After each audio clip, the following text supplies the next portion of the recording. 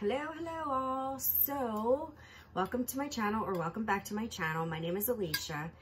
This video I'm going to make it quick. I'm just going to show you how I prep a cup before I start working on it. So it's going to include sanding and spray painting. So if you're interested and you need to know how to do this, then stick around and I will get started.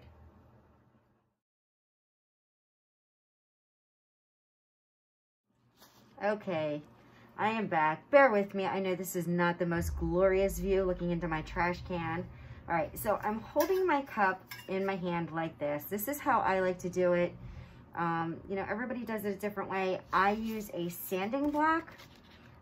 Please don't ask me what grit this is. I have no idea. I just found it in my basement and it's my husband's, and so I use it.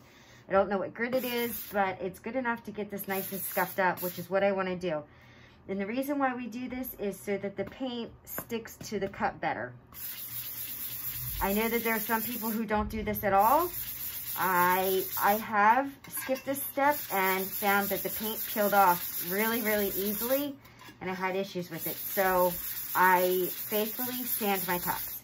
It's up to you what you want to do. Make sure you get your bottom. But I mean, this is an easy part, and I do wear a mask when I'm doing this because it's metal particles, and you're going to see when I wipe the cup. And that's why I do it over the trash can. Is it really doing anything doing it over the trash can? I don't know, but I don't want those little metal particles on my desk, so I do it over my trash can. And I'm going to scuff it all up, look it over, make sure I didn't miss any spots, and you're going to see that the shininess, it's getting dull. Get the bottom, and then I take it off and I make sure I get the rim. Rims are important. Don't forget your rims. All right, a whole lot doesn't need to go into this. It's not really involved. Take your 91% alcohol, spray your cup,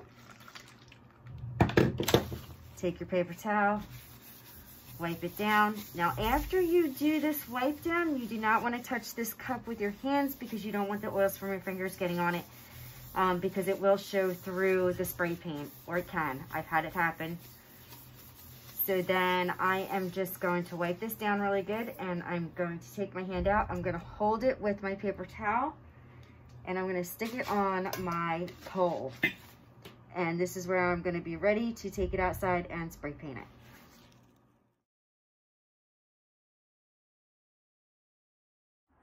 Okay, I apologize. It's dark out. I'm doing this at night.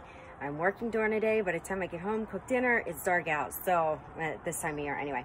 So here's my cup on my stick. I have a long stick. I do like to do this out back.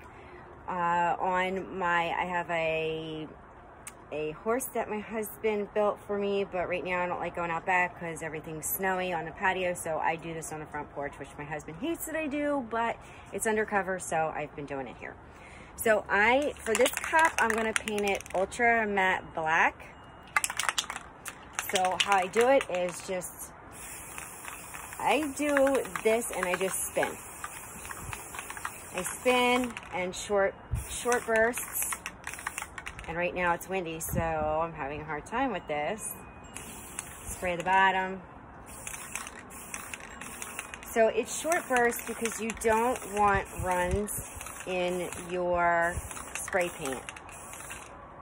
If you're gonna glitter the cup and you're gonna leave the glitter fluffy, you're not gonna tack it down, then the runs aren't going to be as noticeable, or they won't be noticeable at all. But if you're doing, like for this cup, I am going to be doing the tack it method on it. I don't want any runs.